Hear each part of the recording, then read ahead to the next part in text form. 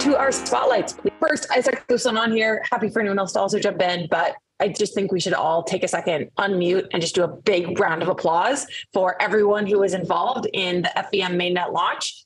This technically happened after our last EngRes LHAM, so please unmute and let's all celebrate this awesome milestone. Yeah. Good job. Thank you all so much. This is big and super, super exciting to see all of the people who are now building on top of it. Lots of shiny logos that are now participating and lots of Filecoin that's getting deployed, lots of accounts that are getting created, lots of new applications that are now possible. So it's big. Thank you all for being a part of it. Over to Patrick for the randomness. Yes, we ran the second edition of our Randomness Summit in Tokyo, the first being online only in 2020. Our goal was to interact with people building in the same space as us and get to know some other people working on cool random things. We had 45 attendees from a variety of institutions, notably lots of different Ministry of Defenses, but I confirmed they weren't able to bribe us to break DRAND, so it's fine. Some of the cool follow-ups that might be interesting are NIST are actually standardizing randomness beacons and threshold cryptography. So we're hoping to make DRAND, other than the reference implementation, the first compliant implementation with the NIST standard, which would be very cool. We're planning to host another randomness summit sometime in the future, this time potentially alongside another slightly more hackery event, so we can encourage more people to actually build on top of DRAND. All the talks can be found on YouTube. And if you're short on time, which everyone seems to be, Bernardo David from the University of Copenhagen gave a wonderful talk summarizing everything you can imagine about randomness, verifiable secret sharing, VRFs, VDFs, quantum randomness, randomness from the speed of light via satellites. It's all there. So check it out. There's a blog post coming soon. And also I forgot in the DRAND update to say the most important thing, we've got a new project lead, Eric, who's I've seen is on the call. So welcome, Eric. He's going to do lots of biz dev things. We've already taken DRAND to space, so hopefully Eric will be able to take DRAND to the moon and beyond. Thank you very much. Epic. Over to our IPDX update. Hi, I'm excited to introduce IPDX's innovative solution to GitHub Actions monitoring. As you know, GitHub currently lacks a comprehensive CI monitoring product, which prompted us to create our own. Our solution is quite elegant. We monitor webhook events, store the raw data in a PostgreSQL database, and use Grafana to generate insightful visualizations. Let's dive into a real-life example. Our main dashboard provides in-depth insights into GitHub Action workflows and jobs. By default, it displays organization-level information and groups results by repository. Users can easily select specific time series or even reconfigure the entire dashboard to focus on a specific repository.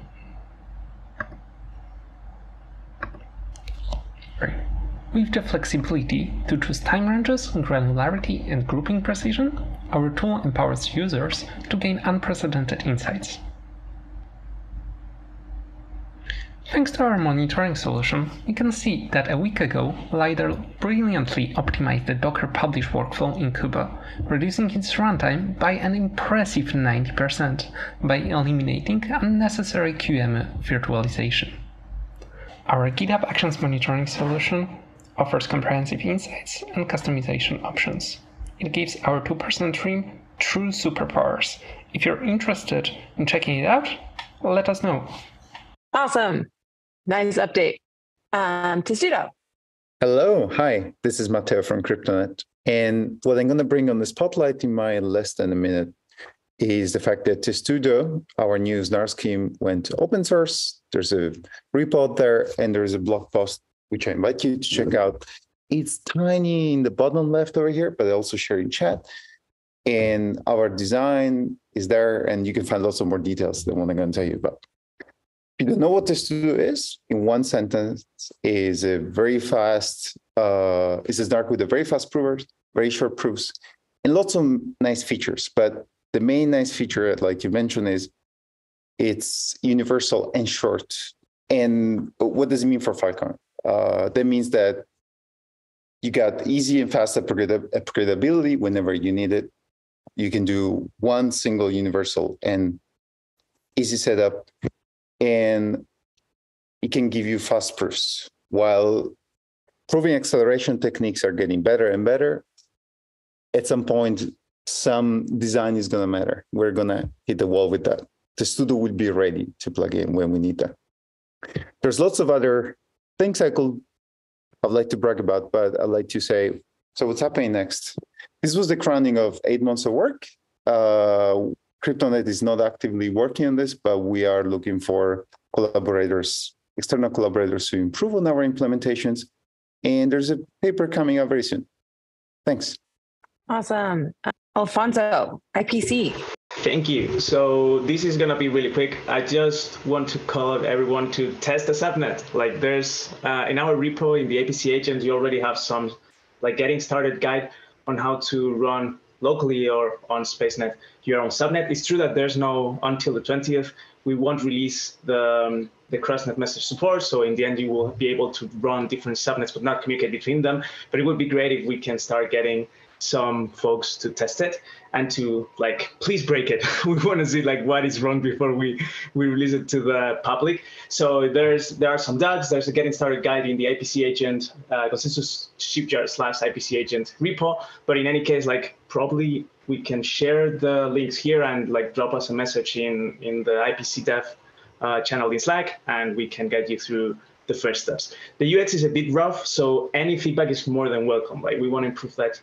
The first thing that we want to improve is UX. Like the tech is there, but the UX is a bit rough. Thank you. Over to Guy. Hi. Yeah, so it turns out Guy is sick, so I'm going to have to do it for him. Current situation, Filecoin is actually vulnerable to a 20% attack. And you intuitively wouldn't expect it to be so because you only have 1 winning ticket out of 5 in expectation. But as it turns out, there are circumstances in which you can, if you can send different blocks. So with a single winning ticket, you can generate different blocks. If you generate and send a different block to each validator, then you can actually confuse people into preventing convergence and not building a chain while you keep building your private chain in parallel. So that is the issue that we're addressing. The solution is consistent broadcast, which just means that you cannot send equivocated blocks, broadcast or send equivocated blocks to the network. And so that raises the attack bar to above 40%, and it brings you to the actual expected situation above. So what does this cost us? And the good news is that it does not cost us pretty much anything. The only thing that we need to do is to keep a cache of the blocks we receive and a buffer and wait 2 to 3 extra seconds before actually considering a block valid to start building on it. That also means that no hard fork is required. This is actually an entirely client-based change that people can make. And that brings me to, well, next week to the actual announcement, which is the fact that this is already merged into Lotus Master and is on its way to production. There is a slight bug that we still need to figure out, but it's done. And so Filecoin is safer. Thank you. Awesome. Over to Ian for ProBlab. Hi, it's Ian at ProBlab. I'm going to keep this quick because I want to see Hannah. Can you hear me okay? ProBlab's mission is to measure the performance of Web3 protocols and evaluate them and propose improvements in their design. And to that end, we run a lot of systems that collect data continuously. We monitor things like, we crawl the IPFS network and the Filecoin DHTs. We monitor website performance. We analyze DHT access patterns and the performance. We have quite a lot of data. We kind of want to surface it in a better way, but we also want to surface it in a way that gives context to that data. So what we have put together is just started. It's literally only about 2 or 3 weeks old. It's problab.io. It's a place for us to publish the data we're working on and collecting, give some context around that in terms of like the methodology used to collect it, what it means, how to interpret it, what the limitations are in terms of how that should be viewed. We're putting in data from other systems, some of the stuff we've got in Grafana and Prometheus from other systems. We want your data. If you've got data that you think should be analyzed in alongside the stuff we're doing with ProBlab, then come talk to us. And what we got, the idea is to bring this all together into kind of a hub, and around that we're going to have all the different things we're already doing, things like weekly reports, and we've got the KPIs and the stats.ipfs network, which is an overarching kind of place, single point of access for getting to see this data. So come along, have a look. Trying to keep it simple, but it's going to expand over time. It's under kind of a lot of work in progress kind of stuff. So thanks, everyone.